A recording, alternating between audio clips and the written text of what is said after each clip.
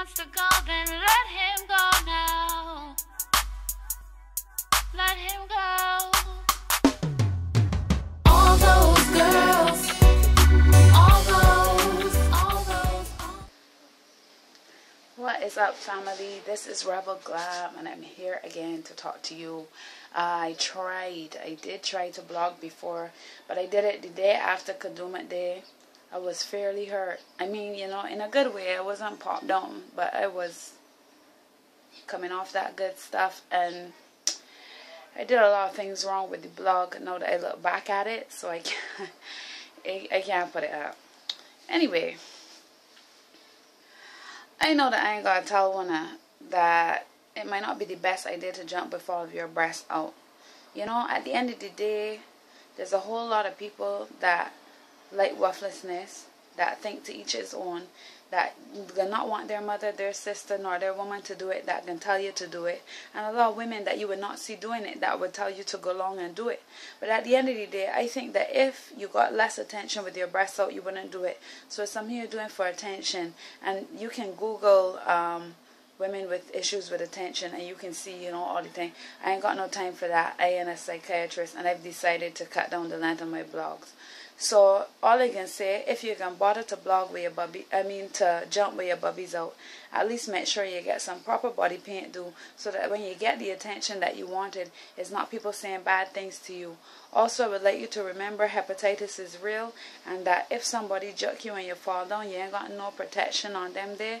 That might not be the best thing in the world. And our crop over is a bit rougher than other carnivals as far as the jerks is concerned. Though a friend of mine did inform me that although the Brazilians only samba, when they get down the road, sometimes they have live sex. So I don't think I will be emulating them when I put on a costume. However, I did have a great time. I would like to tell the people that does control, I ain't sure who it is in this case, control the trucks going up. The trucks going up and coming back down was one of the best parts of a jump back in the day for me. What's this thing about the truck going up and stopping and then telling you, go on back and get your food now, with no music, a big bunch of drunk people, no music, no direction. They just gotta go back and look for the bar and get their own food. I think that can be improved upon. I also think that some of the people in the band who were saying that if they didn't know somebody, it was hard for them to get a drink. I think that's ridiculous, because people paid their money to be in your band. However, all of those things are side notes. I hear that for there was bear bashment. I did not get on the road, but next year I can go test out 4-day action. But I did have a good time Kadooment Day. I was with my friend who's a Zulu, and we went, you know, next to Zulu for a while, the band Zulu International, which is new. I thought they did a nice job. I thought the band looked good. There was a lot of elements that I had liked about Zulu, even though I didn't jump in it. I just was affiliated with the band. Let's call it affiliation. So I was next to it for a little while. But outside of that, let's talk about my real issue. I would like to say something, and I make no apologies. I hope that you study it and get where I'm coming from. Women who try to change and or trap men only end up changing and trapping themselves. Sometimes we want something our man don't want it, so we decide that we can do it anyway. Like,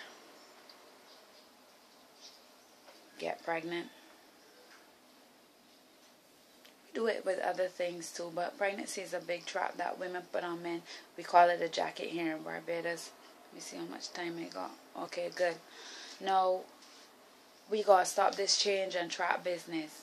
When you come into a relationship with someone, I'm not saying that you don't want to grow with this person and that y'all don't want to become better. Together as a unit, both deciding to grow and to be better. But if you went into a relationship with a man who you think is mediocre, hoping to make him great, number one, you're wasting time. Get with somebody who's whole. Don't get with somebody who you're now trying to complete. That shows incompleteness within the self. Because why would a person who knows who they are be attracted to someone who still needs all that work? Why not tell the person in that case, yes, I am interested in you, but I believe that you need work, and allow the person then to decide if they want to do that work or not. Because you trying to get a big man to change, sister, it is not going to happen. The truth of the matter is that is one of the biggest difference between men and women. A lot of women change for men, but you don't see a lot of men change for women. And I think changing for men is nonsense too. You got to be yourself and be happy with yourself, and then get with someone who's accepting of you until you all grow together.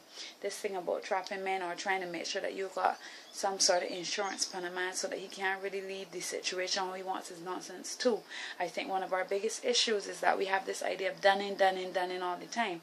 Maybe we need to move out of this idea of breaking up and come into the idea that commitment is to stay committed. Then in the commitment, if things are going wrong, you work on them, you don't just break up. So then women would not feel so desperate to keep a man. However, whatever reason, sweetheart, be whole on your own and be happy with yourself. Because this thing will keep a man. Excuse me. This thing will only cause you stress and get you a little pain. You understand what I mean? Pain in that. Stress is a killer. Something can go wrong with you in life, and you need someone who can be there for you when you're having your issues. You don't need somebody who you know have to wonder if they're going to be around because they're with you for all the wrong reasons. I would like to say, happy summer to you guys. I love you guys a lot, and I'm glad that you guys have been asking me about blogging and sticking with me. I've been doing lots of stuff. I know some of you would have seen me. I've been on TV. I've been doing economics. I did more mid-morning mix as well. And I've been having some fun with my cooking. I'm actually thinking of doing a monthly food blog.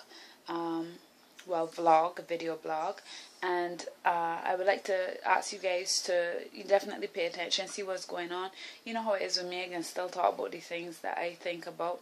But I was on TV for 2 seconds and the first thing I had was a stalker.